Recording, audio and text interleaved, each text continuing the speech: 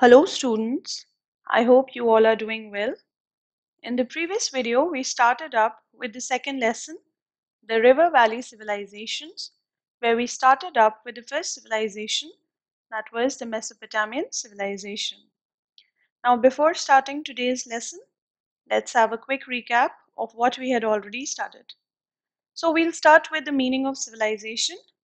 Now civilization is an advanced stage or system of human social development. Then we studied the earliest civilizations that flourished in the world. The first one, the Mesopotamian civilization. The next, Chinese civilization. Then the Indus Valley civilization. And then the Egyptian civilization. Now, the word Mesopotamia means land between rivers. The Mesopotamian society was divided into three classes. The first class belonged to the priests, officials, and warriors. The second belonged to the businessmen, professionals, and skilled laborers. And the third category was of slaves. Now, the family was a very close knitted structure where father was the head of the family and women were given importance. So, with this, we'll start with today's lesson. So, let's begin. Mesopotamia means land between rivers, and the rivers were River Tigris and Euphrates. It is modern-day Iraq, which comprise part of Iran also, and it is situated in Western Asia. Around 4000 BCE to 3500 BCE, the great Mesopotamian civilization flourished in this area. Now, the southernmost region of this civilization was called Sumer, and its people were known as Sumerians. Now we come to Mesopotamian society, town planning. The Sumerians were pioneers in the development of Mesopotamian civilization. They built city-states, each under a chief or king. Each city-state had its own laws and its own army. In fact, each state was a small nation. Now, these states were independent of one another. They had their own god, government, and leaders. Now we'll see some of the important cities in Mesopotamian civilization. They were Urk, Ur, Lagash, Babylon, and Nineveh. The excavations at Ur, which was one of the greatest cities of Mesopotamian civilization, have revealed that the city was divided into three main areas: the sacred area, the walled city on a mount, and an outer town. Now, this sacred area consisted of a main temple called Ziggurat. Hence, Ziggurat was an ancient Mesopotamian temple which was dedicated to the patron god of the city. The temple was made up of many stories, and each story was smaller than the one below it. Ziggurats were Sumerian temples which were made up of sun-dried bricks to carry rainwater away from Ziggurat. They were dedicated to the chief god or goddess of a particular city-state. They were terrace-shaped temples, and they were dedicated to the polytheistic gods.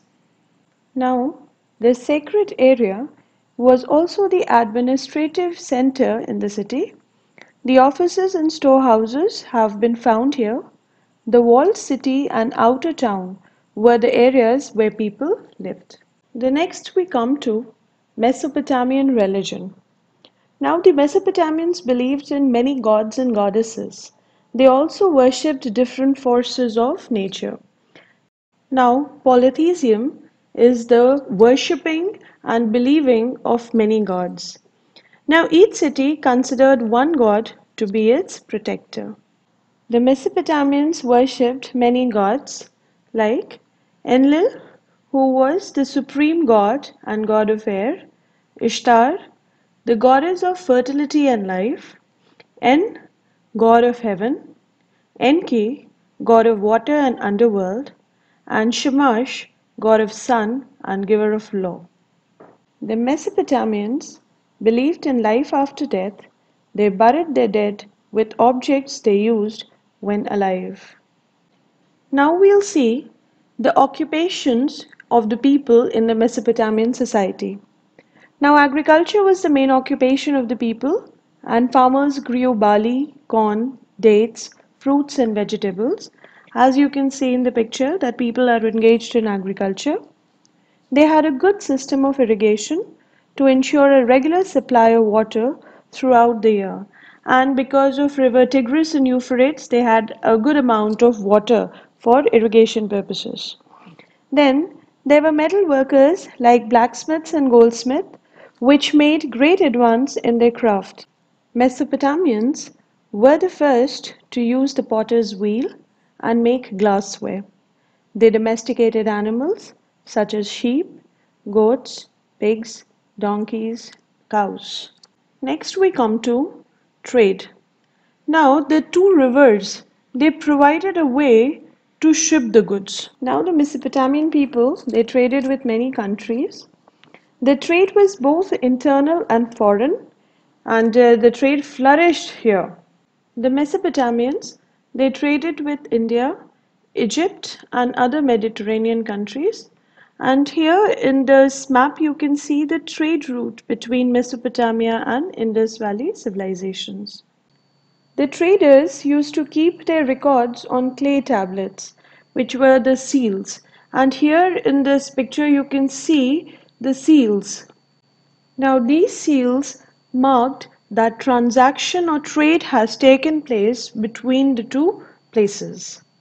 Now, there were many seals of Indus cities which were found in Mesopotamia, and Mesopotamian seals were found in Indus Valley, which proved that trade existed between these two civilizations. Now, in this picture, you can see some seals. Now, these seals were brought to Mesopotamia by the Harappans. Now in the next picture you can see some seals. Now these are cylindrical seals and they were found in Mesopotamia. The next we come to the art and architecture of the Mesopotamian society.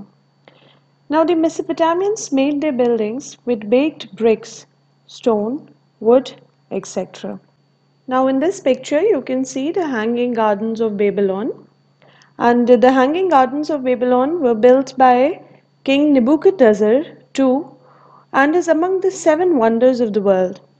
Now he got them built for his wife, who was a native of a green and mountainous land. In the next picture, you can see the ziggurat, which is also a fine example of architecture. One of the greatest contributions in the field of architecture was the introduction of architectural features. Now in this picture, you can see the column. In the next picture, you can see the domes, then the vaults and arches. Next we come to script and literature. Now the Sumerians developed a system of writing which was known as cuneiform. Cuneiform is one of the world's first known written languages.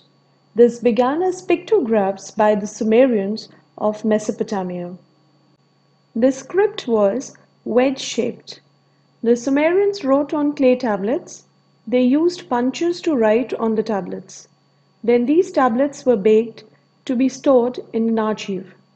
The archaeologists have found thousands of these tablets in the archives.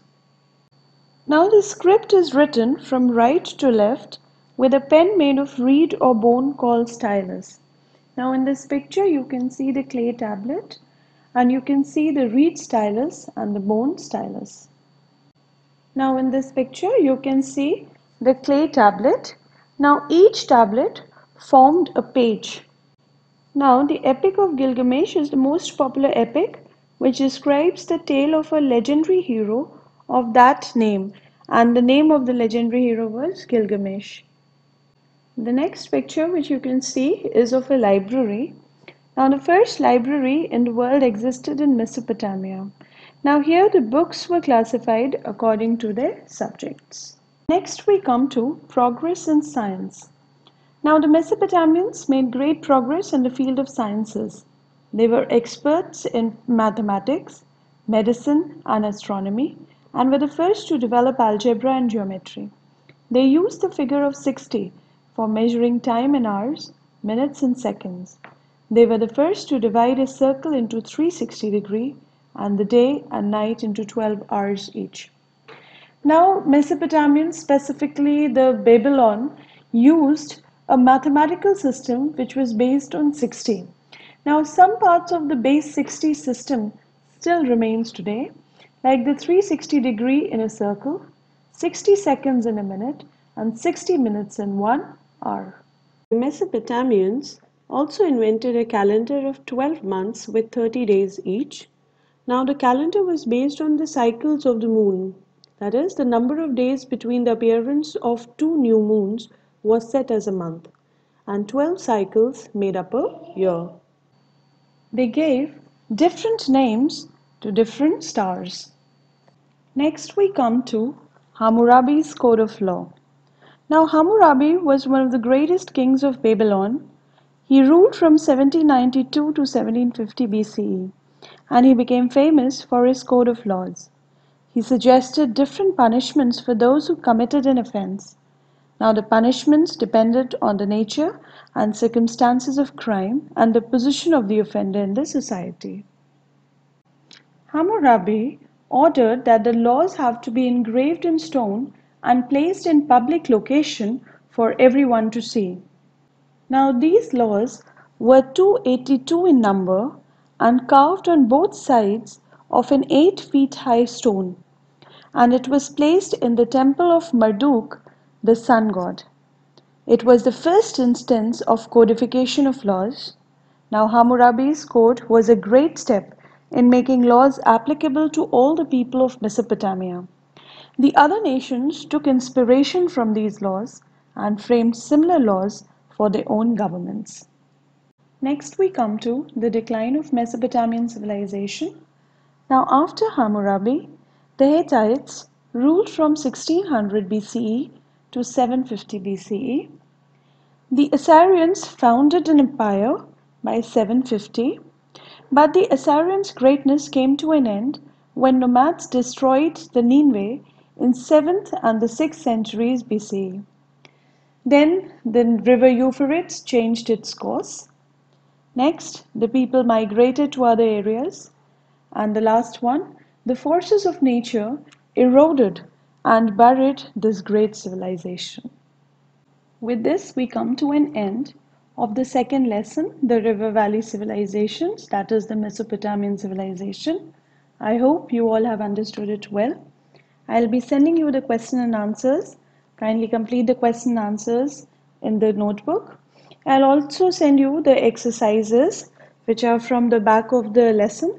Kindly complete the exercises in the textbook. I'll be sending you some extra notes which will be from between the lesson. Kindly go through it or write it down in a rough copy so that when your test will be starting, the online test will be starting, you can go through it for a better performance. So till then, stay safe, stay healthy, and have a good day. Thank you.